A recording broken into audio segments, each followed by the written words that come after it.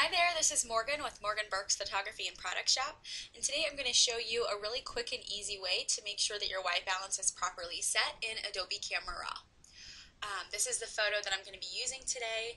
I snapped this one of my daughter outside. It was later in the evening, so my white balance was off, and the photo is actually a little bit cool. So Adobe Camera Raw is actually awesome for adjusting white balance. And instead of having to adjust the sliders and kind of eyeball and know whether or not you're doing it properly and kind of guessing, it actually has a really awesome tool called the white balance tool.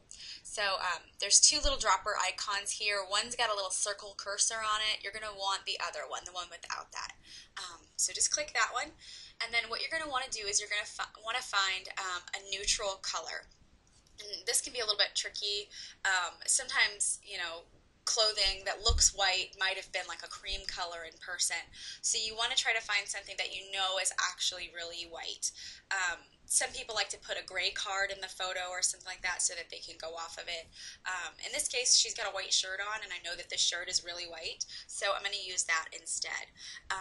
Also, her teeth are showing in this photo, and some people have wondered, if it's okay to use teeth or like the whites of the eye.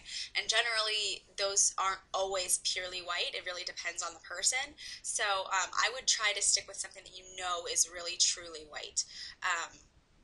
So let's get started.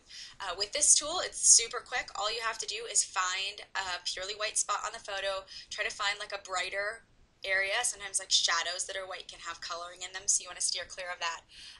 But you also want to steer clear of blown out areas. So try to find the brightest white area you can that's not blown out, and then just click it, and your white balance is perfected. So what this tool does is it actually reads from the area that you clicked, and it makes sure that that area is purely neutral colored. So if you click this shirt and you're telling the program that this is supposed to be white, it will correct the color so that that shirt is white, especially in the spot that you clicked. What this does is it corrects all the other colors, so you know that every color in the photo is the color it's supposed to be. If this shirt is purely white, it fixes the color to make sure of that, and then all the other colors get fixed as well. I hope that makes sense. So hope you enjoy this tutorial. It's pretty quick and simple, and I hope you enjoy putting it to use. If you have any questions, you can email me at morgan@morganburks.com, or you can find me on Facebook at facebook.com/morganburksphotography. Thanks so much for watching, and have a great day.